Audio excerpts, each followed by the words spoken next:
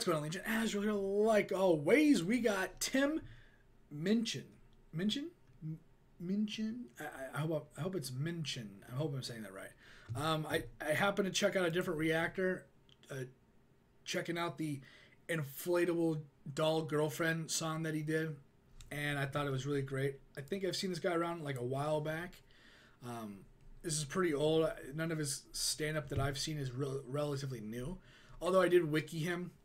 And you know, he received like a doctorate in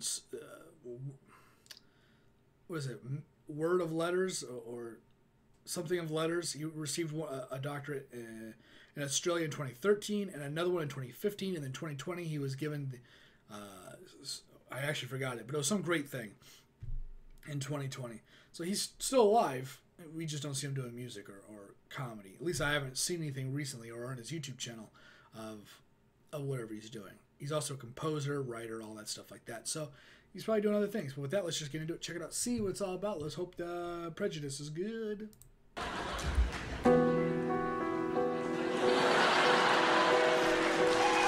Does anybody else feel like he looks like Shane Dawson? Or is that just me?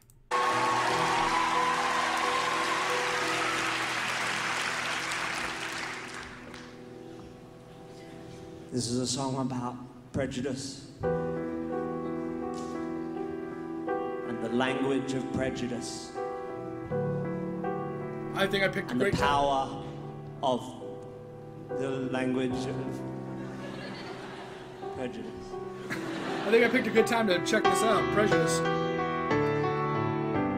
It's called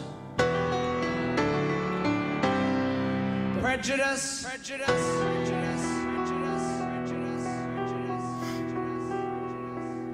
In our modern free-spoken society, there is a word that we still hold taboo. A word with a terrible history of being used to abuse, oppress and subdue. So not gonna be just 6 seemingly harmless letters arranged in a way that will form a word with more power than the pieces of metal that are forged to make swords. A couple of G's, an R and an E, an I and an N. Wow. Just 6 little letters all jumbled together have caused damage that we may never mend. What's he gonna say? And it's important that we all respect that if these people should happen to choose to reclaim the word as their own, it doesn't mean the rest of you have a right to its use. So never underestimate the power that language imparts. Sticks and stones may break your bones, but words can break hearts. A couple of G's, cheese, unless you've had to live it. An R and an E, even I am careful with it. An I and an N, in the end it will only offend. Don't wanna have to spell it out again. Hey man, that's...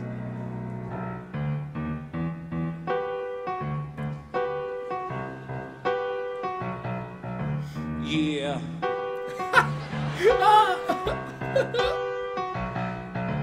Only a ginger can call another ginger ginger. Only a ginger can call another ginger ginger. So listen to me if you care for your health. You won't call me ginger unless you're ginger yourself, yeah. Only a ginger can call another ginger ginger. Yep, when you are a ginger, life is pretty hard. Years of ritual bullying in the schoolyard. Kids calling your anger and fanny pants. No invitation to the high school dance, but you get up and learn to hold your head up. You try to keep your cool and not get head up, but until the feeling of ill is truly let up, then the word is ours and ours alone. Don't you know that only a ginger can call another ginger ginger? If only a ginger can call another ginger ginger. So if you call us ginge, we just might come unhinged. If you don't have a fringe with at least a tinge of the ginge in it, only a ginger can call another ginger ginger. Now listen to me, we're not looking for sympathy just because we're sensitive to UV. Just because we're pathetically pale, we do alright with the females. Yeah, I like to ask the ladies round for ginger beer, and soon they're running their fingers through my ginger beard and dunking my ginger nuts into their ginger tea, yeah. And asking, can they call me Ginger? And I say, I don't think that's appropriate, because only a ginger can call another ginger ginger. Yeah. And all the ladies, they agree it's a fact. Once you're gone ginger, you can't go back. Only a ginger can call another ginger ginger. Yeah, go Ginge, go you funky motherfucking ginger.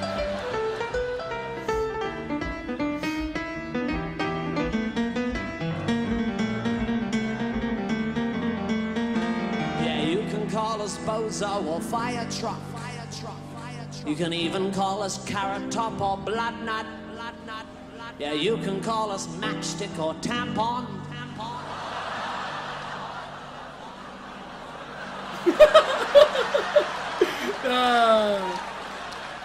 But fucking with the G word is just not on. If you're a gingerphobe and you don't like us, we will stand up to the fight if you want to fight us. But if you cut yourself, you might catch gingivitis. So maybe you should shut your funky mouth. Yeah, only a ginger can call another ginger ginger. Yeah, only a ginger can call another ginger ginger.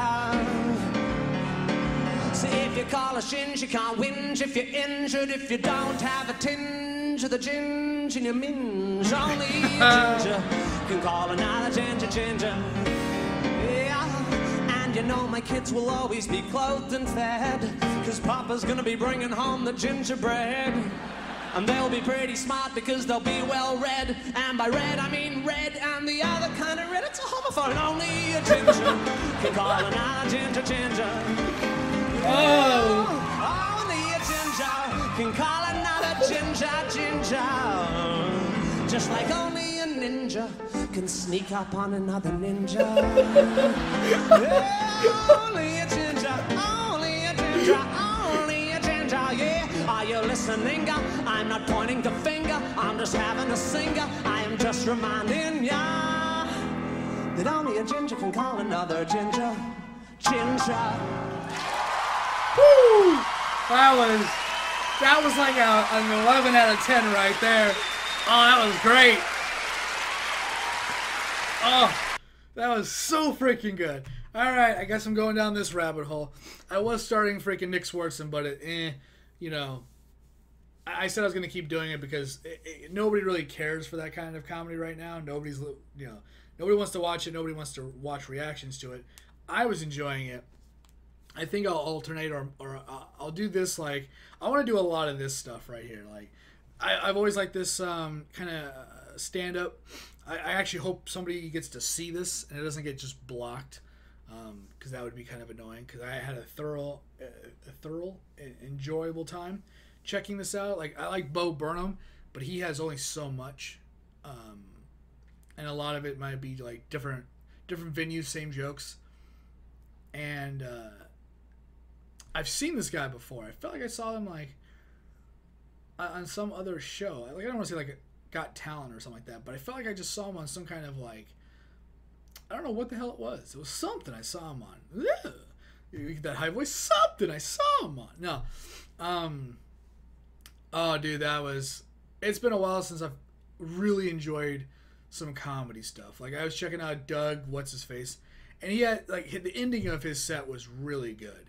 The earlier stuff was pretty okay, and some of it made me laugh. Patrice O'Neal, didn't think I was gonna like anything he really said. Elephant in the Room, oh my god, I was dying laughing. But to find a good comic and kind of keep the level of greatness kind of coming is pretty hard. What the hell is on my monitor? Oh, that's the fucking picture. I'm an idiot. But yeah, like, to kind of see, like, I've checked out pretty much almost all things Anthony Jeselnik, or I'd be checking him out, right? Like, like I used to watch a show. I watched a lot of his stand-up. A lot of what people are talking about is stuff I've already seen before because I was a huge fan. Long before I was ever doing reactions, I was watching comedy, right? Jeff Dunham, Spark of Insanity, probably his best work, right? Lewis Black, Black on Broadway. That's my favorite, I think, special of all time for the most part. Red, White, and Screwed by the same guy, Lewis Black. That's really good as well. Old Yeller or whatever, not the greatest. In God We Trust, not that great. Dane Cook's Vicious Circle. That was pretty good back in the day. Doesn't really hold up. There's all kinds of comedians that are just really good, and they have a good long, like, I would love for anybody that's checking this out. I don't know if it's going to be seen. I don't know how many people are going to see it, but I will go through the Black on Broadway, right? I mean, I might recite everything to myself quietly, but if you've never seen it and you want something that you think is just going to be really great, I would love to check out that special. If it's on YouTube, if it's accessible, if it's not going to get blocked. I don't care if it gets claimed. Everybody that I react to, like comedians and professional singers, whatever like that, are more than willing, and I don't get mad about it. You can always claim, your stuff. It is different though, like when something's 6 minutes, right, and I'm already going down to 11. Sometimes I check out like a Nothing But Thieves song, and my video's 16 minutes long, but the song was 3 minutes. Like, it's really weird to claim stuff that way. Like, I think I'm adding a lot more than what the song just is, but we're breaking it down. But still, if that's kind of like their prerogative, whatever. At the very least, I react to things just because I like to experience them with the people. Now, I don't make any money doing YouTube, so people claiming stuff is just whatever. It doesn't bother me, I guess. It's whenever Warner Bros. Does it, and it's just like, really? Like, there's a 30-second clip, dude. Like, it's a 20-minute video breaking down, Marvel or something, or DC, actually. It's like, that's kind of excessive. That's crazy. But anyways, that's just kind of how I feel about it. Like, I hope this is... I'm saying all that because I want this to be uploaded. Like, claim it if you want to claim it. And make money off it, sure. But I like to experience these kind of incredibly funny things with my community here. Stand-up is probably one of my favorite things ever. It's just so good. I like it more than music. I like it more than just epic whatevers, like epic movies or some crazy scene. Like, movies are pretty awesome. But comedy is just... There's something about it, man. It's probably one of my top 5 favorite things just in life. It doesn't matter what if it... I don't mean just like top 5 favorite things to watch. I mean, or listen to. I mean, just out of all the things in the world I could be doing. Traveling, doing this, doing that. Comedy is one of my favorites. I love it so much. And if you're here, I think you love it too. And so, I mean, I'd love to check out some more Tim if you guys are willing. If you guys want to check it out, see what it's all about. Maybe there's some stuff that you've seen, but maybe I haven't, and you want to go down that journey with me. I think we'll be doing the Tim journey. I think that's just kind of how it's going to be. I'll throw in some Nick Swartz in here and there every week, every other week maybe. But I really want to make this like a thing because it's probably the most fun I've had in a while. And yeah, it's just I'm just super excited. Like, I'm just excited just thinking about checking the rest of this out and seeing why am I just not on him? Why am I in a black crowd picture? I didn't think I was gonna be talking this long. He doesn't have shoes on, by the way, but that's that's some people are very eccentric, I guess. Anyways, and so yeah, let me before I went on all the other crap that I was just talking about and talking about claims and stuff, but as far as the GGERIN word that he was just kind of referencing, I felt like the first half was definitely, of course, right? He's a smart dude. He's a smart guy. He's a writer, composer, all that stuff. He got doctorates just for his talent. He didn't have to go to school to get his doctorate. He was just that good. They gave him one, too. So I definitely think that what he was saying was 100% a meaningful thing about maybe black people. Like, right, it's the double meaning to certain things, right? Like, he was talking about the N word, or did he ever call it the? He never called it the N word. He called it the. He spelled it out, I guess, is what he kind of did. And then he played on it, right? He said he spelled it out, and he said ginger, and everybody starts laughing because they know what they expected. But I definitely believe it was definitely two different meanings on this, you know, same coin, two different sides. And I thought the beginning of the song was something really awesome. He did it in a good way, right? Like, he wasn't like, some people that talk about certain things, social things in the world, get very preachy or whatever. Super clever, super engaging, super just kind of provocative to make you think.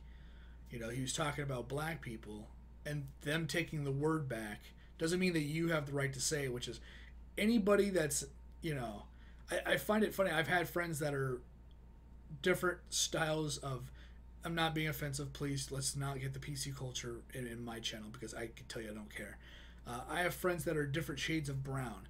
And what I mean is, I have a friend that's Hispanic, he's Mexican, he lives in Chicago, says the word like crazy, because he just thinks he can, right? There's a girl I know that's, you know, well, some people from my work actually may see this. So, there's somebody I work with that's not white that also doesn't feel it's crazy to say it, right?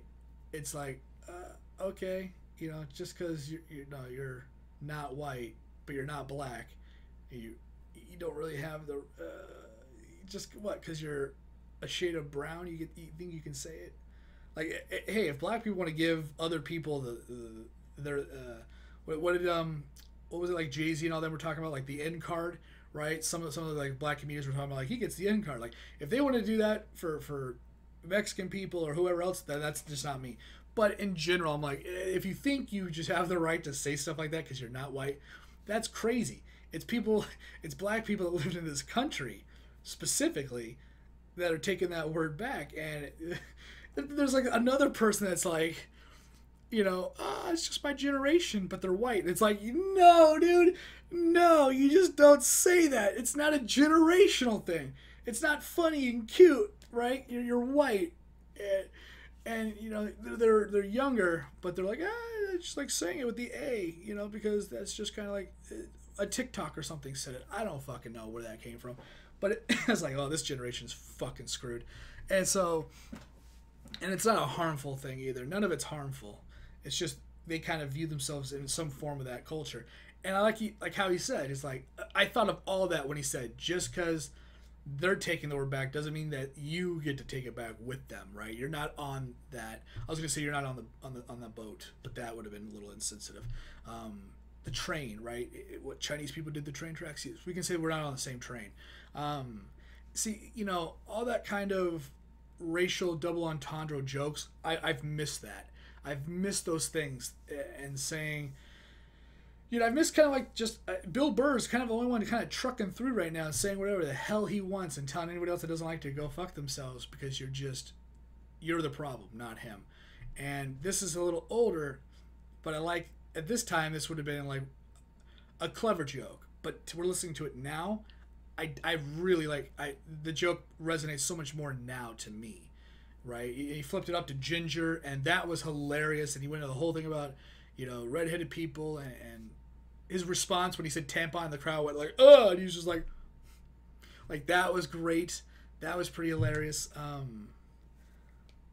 Yeah, I try not to bring. I don't really talk about my work people, but specifically two people just really had a huge kind of plot in this whole story. So I don't usually bring up people from my work in anything that I do.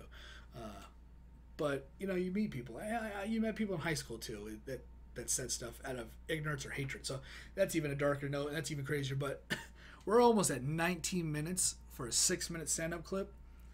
Hey, man, I had a lot to talk about. I had a lot to say. I enjoyed this immensely. Sorry for talking so long, but if you stayed at the very end, you know, I mean, if you've been here a while, you know what you can do. You can throw that high five right here in the comments down below, saying whatever you're saying, high five, what's going on, and say hi back. It's just kind of like the we stayed to the end kind of thing, and I appreciate that. But I'm going to stop rambling. Thanks for watching. Thanks for hanging out. Like the video, like the content, goes like, subscribe, and share. Remember, it's completely to you. I do appreciate, though. It does help me out some way or another. My mouth is completely dry. And I'll see you on every video I'm doing next. Once again, my name is Azriel.